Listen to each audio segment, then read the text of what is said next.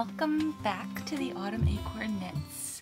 My name is Judy, and this is where I come to you about once a month to talk about what I've been knitting, crocheting, and yarn dyeing. This is episode 74, so welcome. We are going to start with my finished objects, and I have 7 today. If you have watched any of my previous vlogs, I've done a couple of silent vlogs in, I think it was January, February, and March, pretty sure. You can get some other details about what I've been up to, but this is going to strictly be a podcast to talk about what I have finished making and what I am currently working on. Okay, let's get started. Okay, let's start by talking about what I am wearing. This is my 3rd Ranunculus by Midori Hirose, and I love this pattern. I've talked about it before. I won't go into all the reasons that I love it. I will tell you that this version, this summer version, spring-summer version, was knit with one of my absolute favorite yarns, and that is silky wool. I have just a little bit left of a 3rd skein, so it only took me 3 skeins to make this, and the silky wool skeins are 50-gram skeins, DK weight, and this is the color Manhattan Mist, which I was able to pick up through a Ravelry D-stash. It's a great way to get those odds and ends yarns that you need, maybe an extra skein here and there. So this, I knit the size 2. I did short rows in the back and front, and I followed the directions pretty much, although I made my body a bit longer, and I did a little eyelet around the sleeves, but other than that, it's pretty true to pattern, and it fits great. It feels great. If you suffer from hot flashes like I do, this is the perfect wool for you.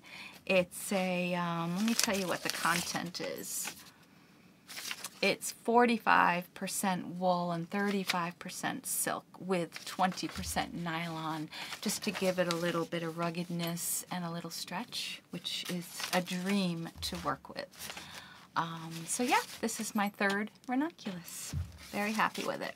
We'll see if I can keep it on. I usually do okay with this wool. I like wearing it in the when I'm warm, so we'll see how I do. Okay, the next finished object are a pair of socks. Again, if you have seen my vlogs, you have seen a lot of these finished items. So here they are. They are vanilla socks, knit top down. I used Tia's Terrific Threads for this pair. Here is Tia's logo.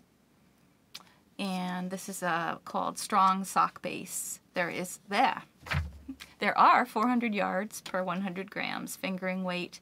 It's an 80% superwash blue face Leicester and 20% nylon. And the colorway is Mountain, which I live in the mountains, so this is perfect for me. Although a little bright, but I got these through a, I believe this was through Yarn Swap, so. Anyway, they're warm and lovely. Hello, Miss Merrill. Merrill may be joining us as per usual. Hello, darling. So, yeah, that was a quick pair of socks. I absolutely love to knit stripy socks. I've been on a roll with socks. I want to say I'm on my 6th or 7th pair already for the year, and my goal is to do the box of socks, so 12 pair by the end of the year, which I don't think I'll have any problem with because I'm really enjoying it. That brings me to my next finished object, which is another pair of socks. This time we have some Chopel Zoberball Patagonia. And let's see, I always use US 1 for my fingering weight socks, so unless I say otherwise, it's a US 1 2.5 0.25 millimeter. I use double pointed needles almost always. And I'm not sure if this colorway had a color, so I didn't write one down, but I made these really, really tall or really long, I guess you would say, and they're going to be perfect for winter socks. But I will not be wearing any of these socks yet. I'm going to put them all away until probably December when I, enter the knit along, and then, I'll get them out for like Christmas. I'll open them all up and enjoy them all at once, so that will be fun. I did have quite a bit of the yarn left, so this will end up going into a scrappy blanket probably. I'm not sure how much is here, but I doubt it's enough for a pair of shorty socks. Maybe a pair of child socks though. It's a really great wool. It seems like it's going to wear quite well, but we'll see. Then I have another pair of socks. I call these my Knotty Pine fiber socks. And all of these socks are vanilla socks, so I don't have any special patterns in them at all. But so here are my Knotty Pine fiber socks, and I'll show you. I'm going to show you this sock in the front, because this is the sock that I really like, and its pair I don't really like. I'm not sure what happened, but they don't match. They don't match in color. I also did the wrong cuff, so it should have been a 2x2. I don't know what made me do a 1x1.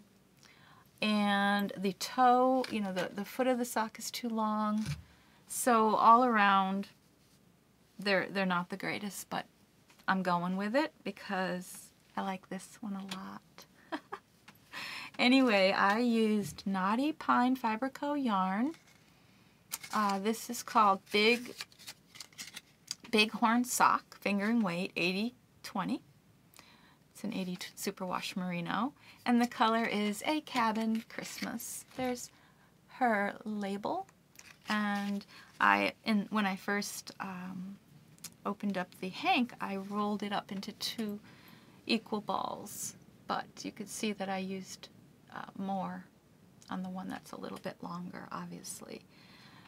But so these will also go into a scrappy blanket, which I love to do. Nothing will get wasted. Hello, Meryl.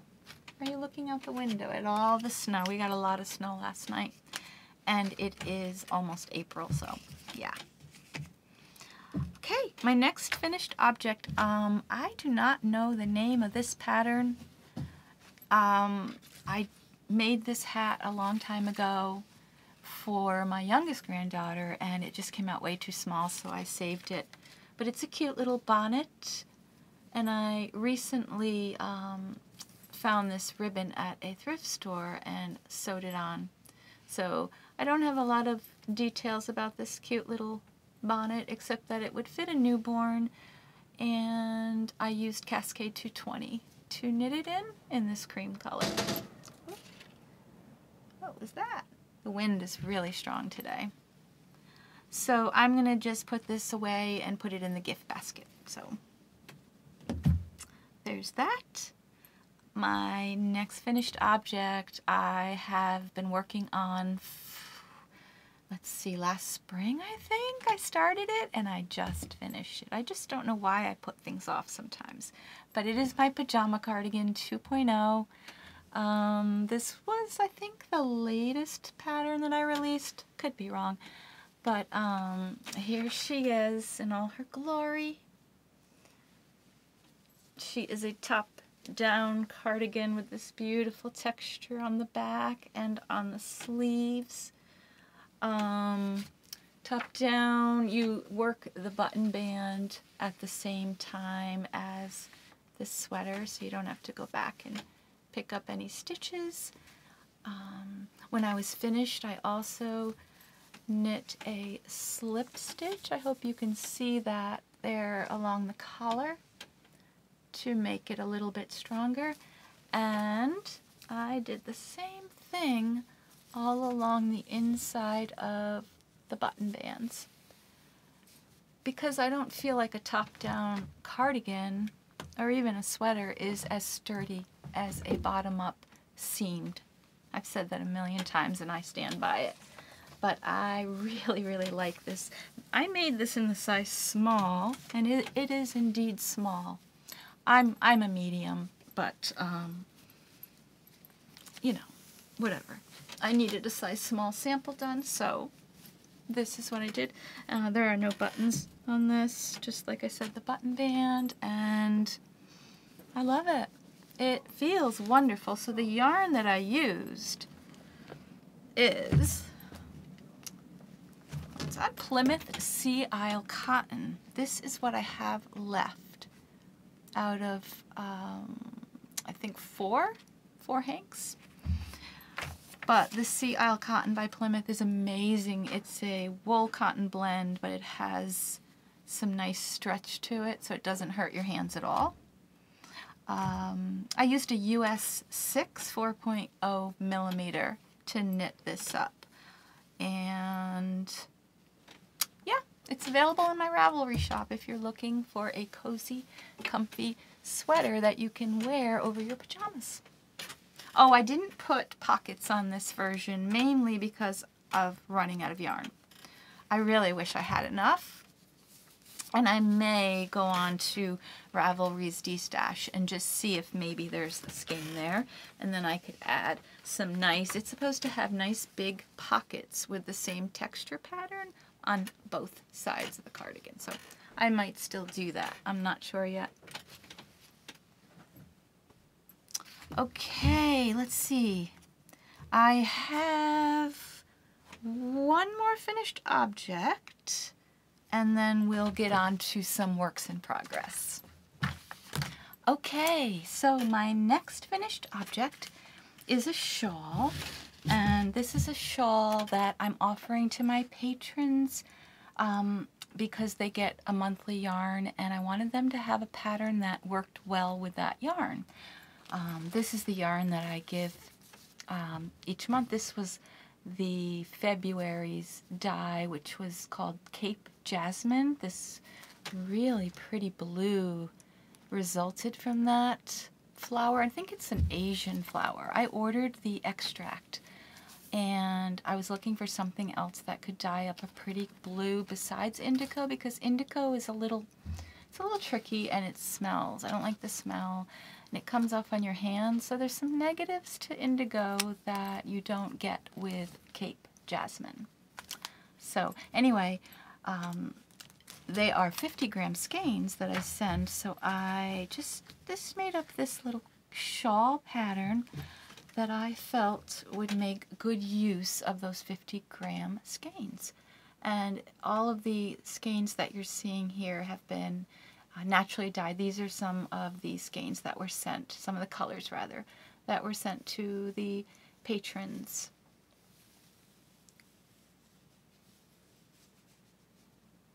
I hope you could see that, well, most of that at least. But it's a simple kite-shaped shawl with a with mohair held double. That's what I wanted to say. But it is a smaller type of a shawl. I think just the right size for just throwing on and running up.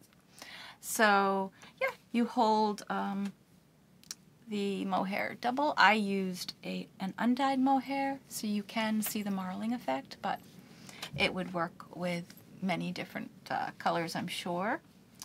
What else can I say about this? I used a US 6 4mm needle, and I feel like it was around 250 grams, I believe, by the time I was finished. There is a lovely I-cord edge on the entire shawl. And yeah, it was knit side to side. I'm really enjoying the side to side construction. I think this is the third shawl so far that I've made that way this year. So I really enjoy it. So yeah, anyway, just thought I would show you this, and this is a pattern that you can get on my Patreon. Okay, while we're talking about shawls real quickly, I've shown you these two shawls before, but the reason I'm showing you them again is they have finished being test knit and edited, and they are ready for pattern release day, and that will be on April 1st.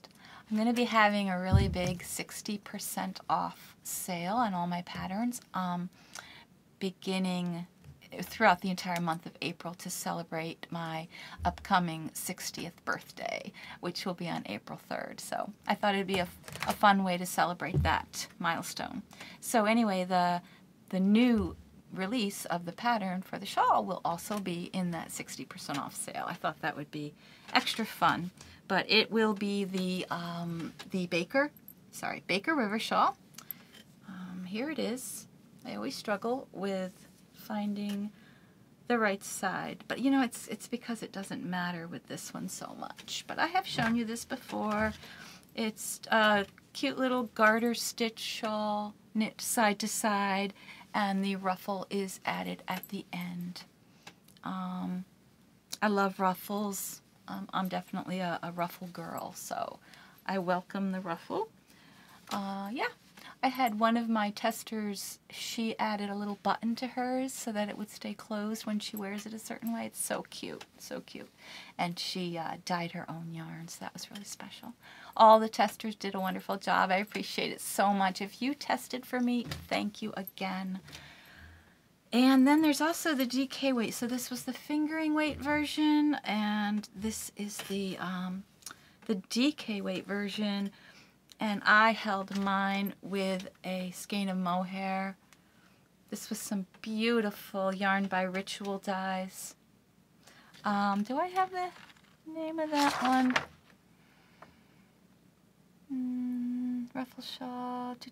Yes, Ritual Dyes Maiden. The color is agate. And then the little ruffle was done with Knit Picks palette and the color Pumice Heather. And then this one was knit up with Fleece Artist Merino. It's a single ply. I don't think I have the color. Fleece Artist Merino Slim. I used a US 4 3mm needle. Oh, and the Knit Picks palette ruffle was in the color, excuse me, turmeric. I had very little yarn left over, but I used one skein of the Merino Slim, and there's what's left.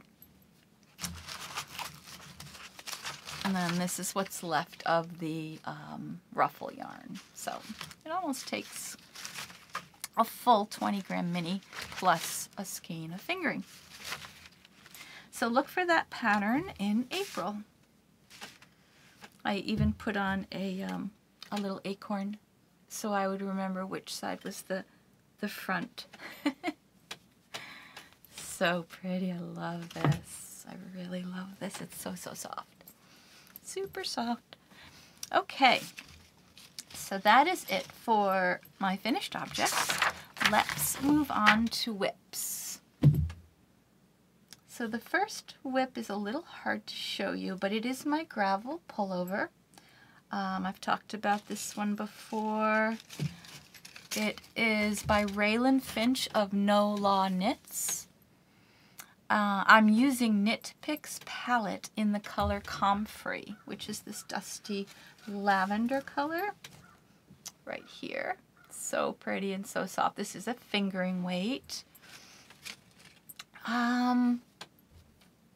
What else can I tell you? I'm using a US 5 3.75mm for the body, and the neck, the funnel neck, also has mohair silk, and that is by Rowan, shade 589, in case you're curious. So I'll try to show it to you. I've got a lot going on with the body and the sleeves right now, so I have 2 skeins of yarn, but I've come quite a ways since the last time I showed you. So you have this cute funnel neck lined with the mohair, and then this is your little, you know, you can tighten that or loosen it. There's supposed to be one of those at the bottom as well, but I'm not sure I'm going to do that. I may just end up knitting until I feel good about the length and then binding off. And I started to work on a sleeve because I was getting bored with the body, but it is just round and round and round at this point. There's no no thinking involved, so I like this one for TV knitting.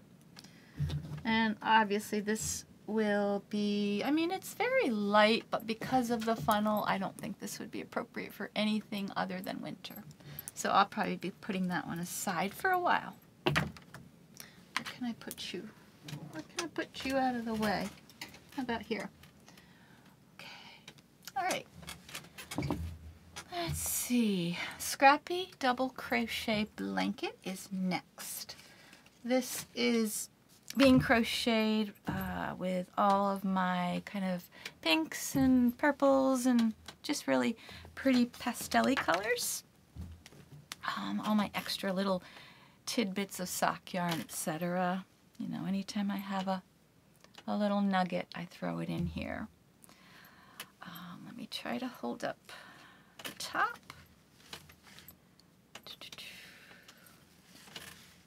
Hold on a minute. Yeah, let's see, it's a struggle. Here we go. This is what I have so far. So let me check where I was. Did I even do that? Like, yeah, well, you could see I haven't done that much. You can see where my little progress keeper is. But hey, I got a few rows in. So I am just, literally, I just made this up with double crochet. I double crochet a certain number of rows, and then I do a couple rows of single crochet with the cream just to break it up. But it's a great mindless little project that I enjoy when I'm in the mood for crochet. Okay, let's see here. I showed you that. I showed you that. I showed you that. So I guess if you want to call these works in progress, but I'm pretty sure they're not going to become anything.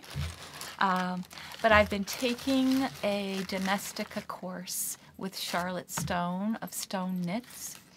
She's the one that wrote that adorable colorwork sock book called Charming, is it just Charming Colorwork Socks, I think.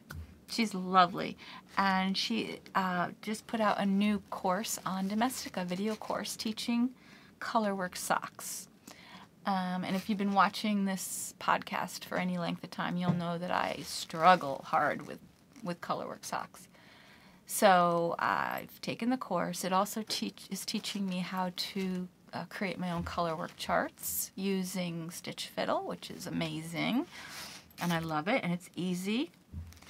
So I played around, and I found a little flower pattern online, and I threw it into a chart and did the best I could. But I'll show you. This is funny. I should have brought my chicken sock from a year ago and shown you that first, because that is super big. But this also is super big, and I've already taken out the needles because it's not going to happen. But don't laugh. I know. I know. It's giant. I think it's twice. Well, maybe not twice, but yeah, that is a big sock. It would fit. Yeah, no, this wouldn't fit a human. It's just some little yarns that I threw together. Again, I was just practicing, and it didn't pan out. So then I created another chart, thinking, okay, I'm gonna try this again. I'm not giving up. I'm not giving up that easy. Only this time, for some reason, I made it too complicated, way too complicated with colors. So I think I have 4 colors in some rows, and that's just crazy. But I'll show you anyway. First I'll show you what it should look like, and then I'll show you... Oh, I don't have a picture of what it should look like, actually. Darn. Oh, you know why it's on the computer. Well, it looks like a large flower in a garden, and then next to it is a smaller flower, larger flower, smaller flower, and then there's like a fence. So it has, these are the colors that it has: cream, whoops, the pink, the green, and the brown. And I am doing, I think the size is correct this time. However, I'm just doing it way too tight, and I'm getting, it's just a crazy ripple sock. So yeah, this one is not going to become a sock either. You can just see the beginning of some of the flowers coming. Of course, it would be this way when you wear the sock. The flowers would come down. And I want to say the design is about this far, and then I would... But I can already tell this isn't going to work out, so I will try again. I'm not giving up. The course is wonderful. It's not Charlotte, it's me. It's my tension. I get very, I guess, tense. Like, I can't say that's what happened for this sock, though. This sock, I did it so loose, right? But this other one is just so tight. I guess I was compensating. So if I can just get somewhere in the middle, I'll be okay. I'm not giving up.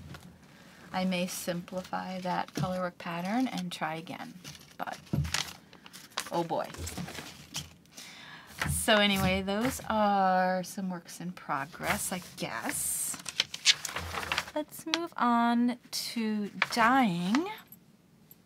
So for March's Patreon yarn, I decided to dye with avocado. I did try dyeing with avocado once in the past, and I ended up with this pale tan. Not good. And I've been nervous to try it ever since, but I was determined, because pink is such a great color, that I was going to get some avocado pink. So I went to Walmart and bought some bagged avocados. They have 3 organic Hass, I think they're called, avocados for $2.50. So the price is reasonable. So I got 6 bags, 18 avocados for $20. And I, you know, did my thing. I cleaned out all the pulp, put that in the freezer for later, guacamole, scrubbed out the skins, and scrubbed off the pits. And I put into one batch 9 avocado pits and skins. Once I heated that up, I think I did an hour and a half at 180 degrees, just to simmer, never a boil, or it'll turn brown. Then I added some baking soda, and it shifted it really, really pink, so I was happy with the color. Threw in the yarn, and, well, here's one of the batches that I got. Here's a batch of gorgeous pink. I love this shade.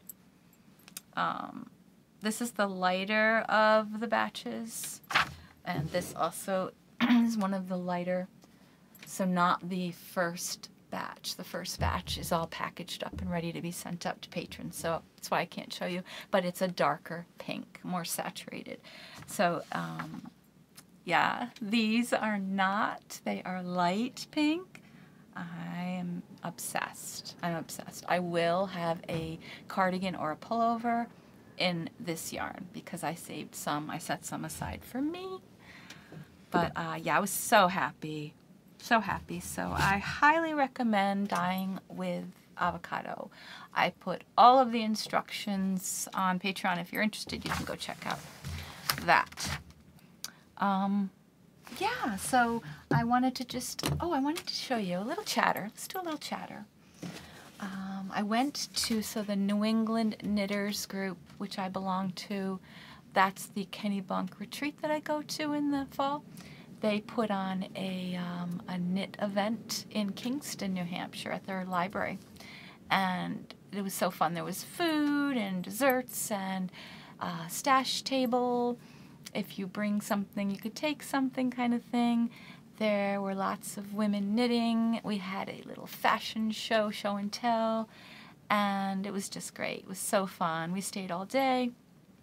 And anyway, a friend who had won a giveaway came there. She drove all the way from Buffalo, New York, and she gave me this adorable gnome as a little thank you gift, which she didn't have to do, but oh, I love this one. It is so soft. I wish you could feel it. And then she gave me a lovely card. So thank you again, Beverly. I adore my little gnome, and I keep it in a very safe place. So much appreciated. That was a really good time. All right, I want to go get something else that I want to show you I was working on. Hold on, I'll be right back. Okay, I'm back. So, while I had an injury. I developed, so from a cyst that I had on my thumb, which is related to osteoarthritis, and the root of it goes down to the joint, it ended up rupturing, and I developed a major infection in the joint of my thumb. That's long story short. So I ended up going to urgent care, and it hurt horribly, horribly. But I was able to get antibiotics, and after about maybe 10 days, I started to feel better. But I still can't bend it, still won't bend, and it still hurts a lot if I use it. So if I don't use it, I'm fine. But my reason for telling you that story is that while I was recovering, I couldn't knit at all. It was very painful. I couldn't do anything couldn't do a lot of things. So what I ended up doing instead was going through all of my yarn stash, putting it into groups, and then bagging it. So for example, here's 3 skeins. And then I cataloged every single skein of yarn that I have. And then I put all the information on index cards, and then put them in order of the weight of the yarn, and stuck them in these little dollar store photo albums. So that now I have, for example, all of my lace yarn, and I even have I received a little mini phone printer for Valentine's Day, so I was able to print out some of the colors too of the yarn. And like I said, I have it all in order. Here's the next batch would be fingering, and then it goes all the way up to bulky. And what I put on each card is the name of the company, the name of the wool, what it's made of, how many yards, how many grams, obviously, the weight, and the color. And then what I do is I'll put in pencil up here in the corner, I'll put how many skeins I have of that and how many yards that equals. And the reason I do it in pencil is because I've also been going to Ravelry D-Stash to see if I have, like if I have 2 or 3 skeins of something and I want to turn that into a sweater's quantity, I'll go and look for 1 or 2 more. So I feel like this number will be changing, and that's why I didn't put it in pen. But yeah, I think this is really going to help.